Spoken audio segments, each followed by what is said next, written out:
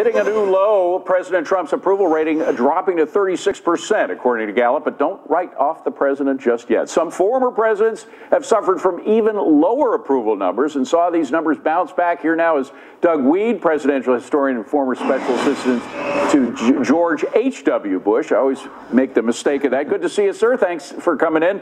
We should mention that by the time Ronald Reagan, there's your book, Game of Thorns, by the time Ronald Reagan left office, his approval rating went way up to 63%. So there's no telling what happens now compared to what will happen at the end of his term.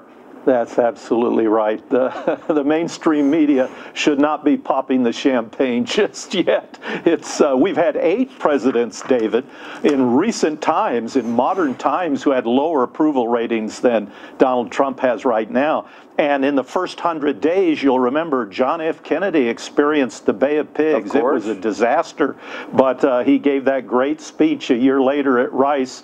We choose to go to the moon, not because it's easy, but because it's hard. And he's one of our most beloved presidents. Absolutely. And Reagan was shot in his first 100 days. Only thing he signed was some support bill about dairy price supports, but he is ranked by history as one of our greatest presidents. They say Lincoln saved the Union, but Reagan saved humanity. And you know what unites both JFK, John Kennedy, and Ronald Reagan is that their numbers turned around, their popularity numbers turned around when they got the tax cuts in.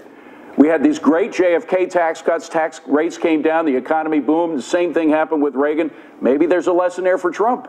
That's a great point. And, you know, in Game of Thorns, analyzing Trump's style, he tried to build that neighborhood in Riverside. He got resistance, strong resistance. He said, okay, went off and built something near Wall Street, built Trump Tower, built the tallest residential building in the world near the UN. But he came back to Riverside, and today the people that live there and they look out at the lazy sailboats in the bay, they don't even know that's a Donald Trump neighborhood.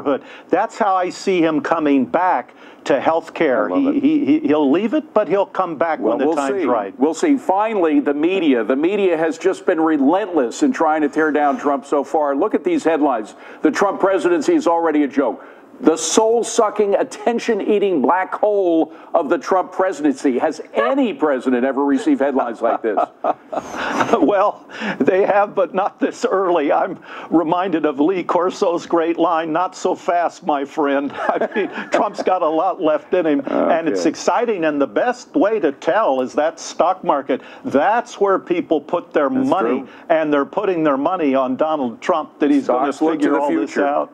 Doug Wead, great to have you here again. Thank you very much for coming back. I appreciate it. Melissa. President Trump calling out his former campaign rival, why the president thinks the House Intel Committee should be investigating Hillary Clinton's ties to Russia. Next, Ambassador John Bolton sounds off.